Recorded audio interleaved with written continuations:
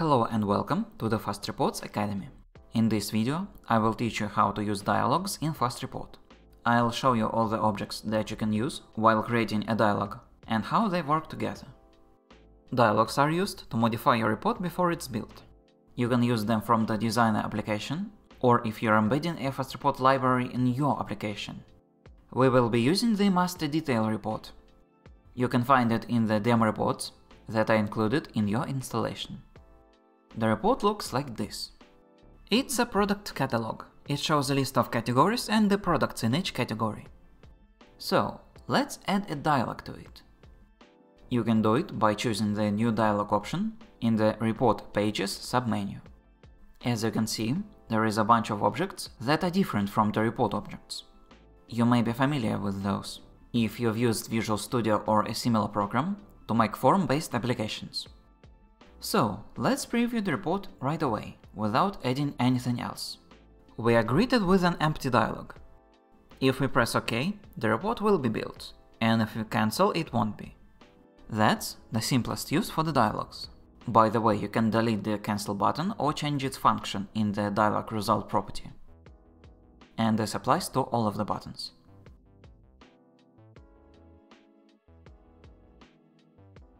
Now let's make something more interactive. The TextBox object allows you to enter text in it. At this point, we did not set up anything, so nothing will be affected if we change the text in the text box. Let's change that.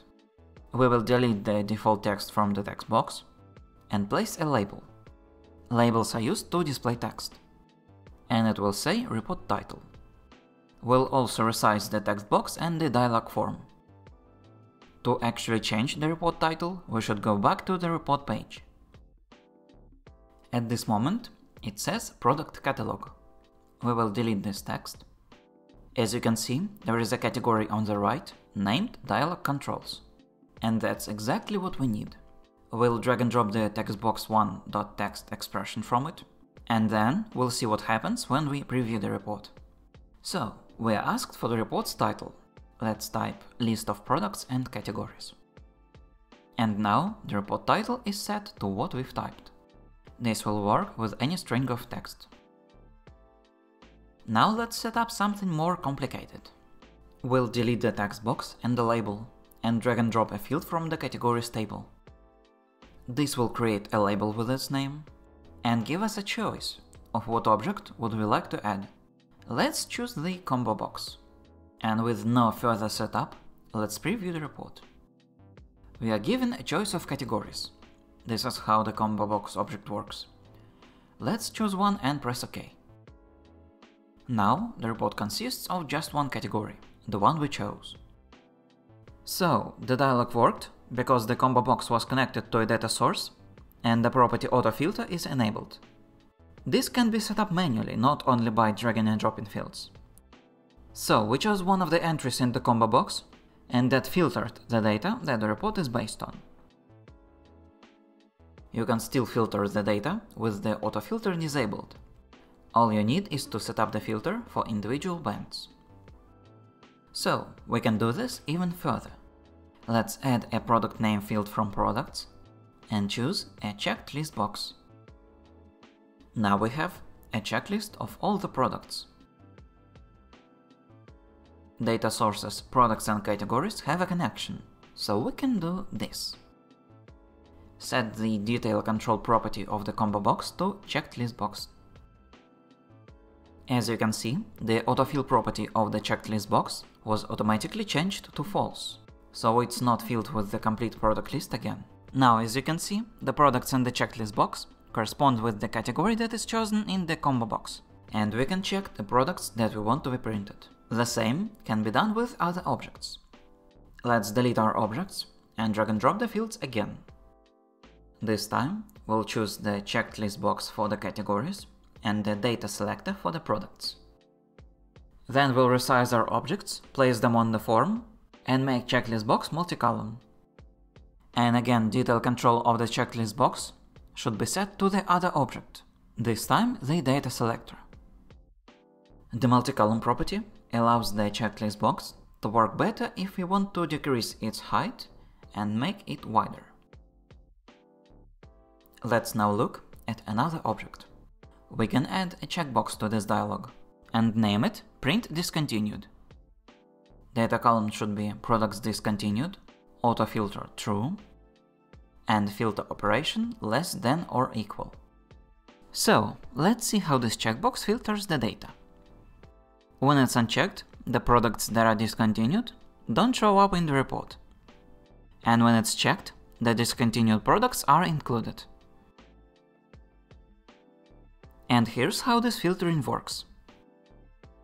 The discontinued field in products is compared with checkbox's value. It's a field that can be true or false, or logical 1 or logical 0. So in the first case, the checkbox is unchecked and its logical value is 0. If there is a logical 0 in the discontinued field, it is equal to the 0 in the condition, which in this case is less than 0, and so it fits. But the logical 1 doesn't, because it's greater than 0. Then if we check the checkbox, its value becomes logical 1, and this time both logical 1 and 0 will fit our condition.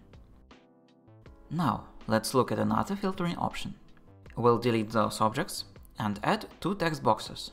We will filter the products that are in the customizable price range. Set the data column to unit price for both text boxes, and set the default text for them 0 and 500. Now the filtering. The first one's filter operation should be greater than, and the second one's less than. So, let's set the price range to this, from $20 to $40.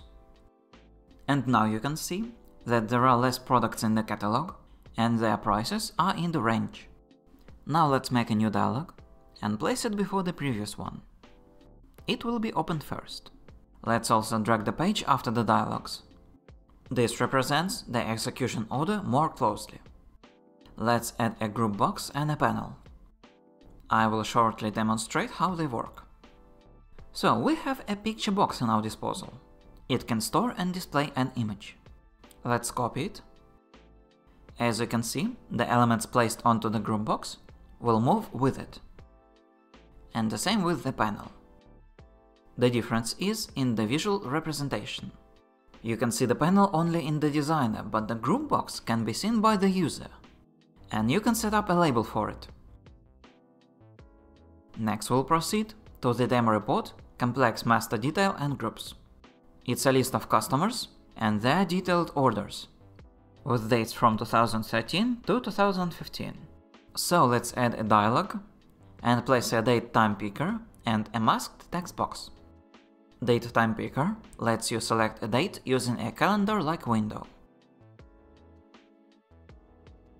And masked text box is a special type of text box that allows you to set up a mask for the text that is written in it.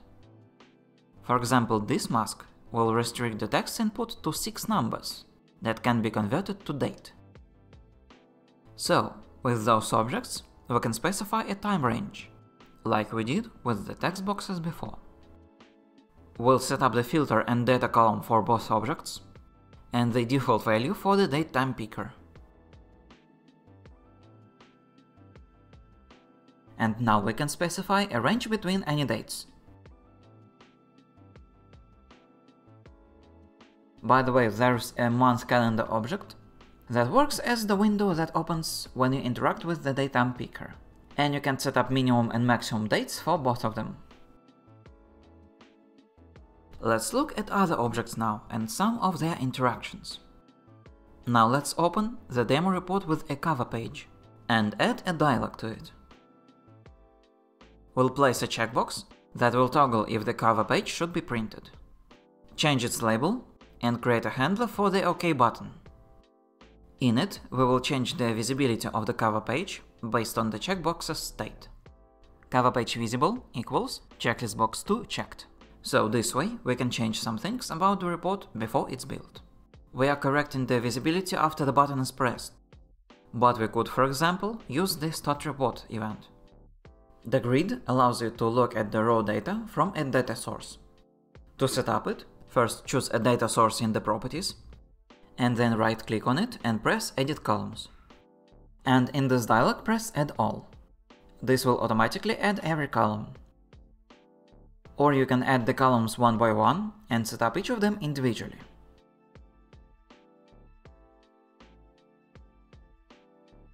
Let's now connect a few objects using the script. We'll place a button, rich text box, and numeric up-down objects. Button's label will be add, and will erase the rich text box's default text.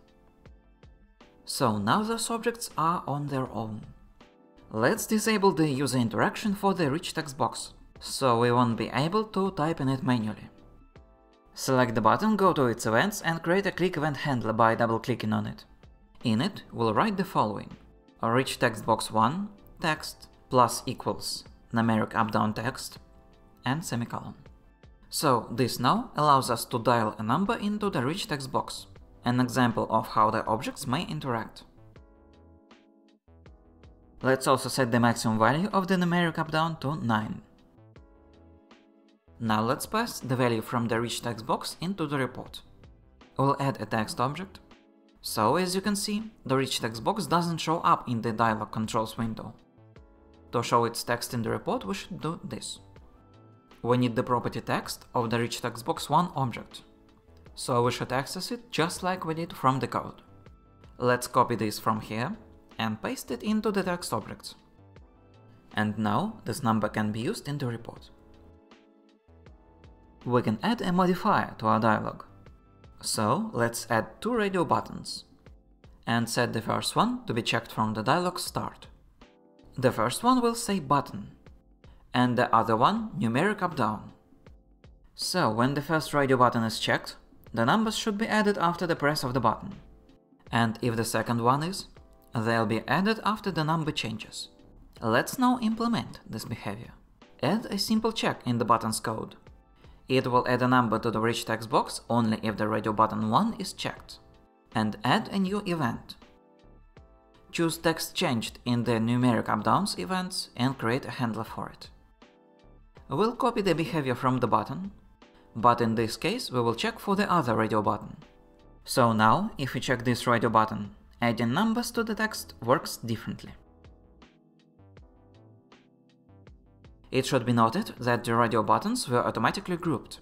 If you would like to group them manually, you can use panels or group boxes. As you can see, the radio buttons on the panel are in the different group than those on the dialog form itself. Note that it's just a tiny portion of what you can do with the help of the script. And lastly, there are a couple of objects that are meant to work with the code only: ListView and TreeView. For example, to add an element to the ListView, we have to create some event and then in the script write this: ListView 1 items add rich text box 1 text. And for this button, ListView 1 items add in quotes text. So when we press one of those buttons, an element gets added into the ListView. A complete description of those 2 objects, as well as the others, can be found on Microsoft's website. And I will put links in the description, so you can learn about them yourself if you need to. So this was all for this video. If you have any questions or suggestions, leave them in the comments. In the description, you can find a link to the FastReport.NET objects playlist.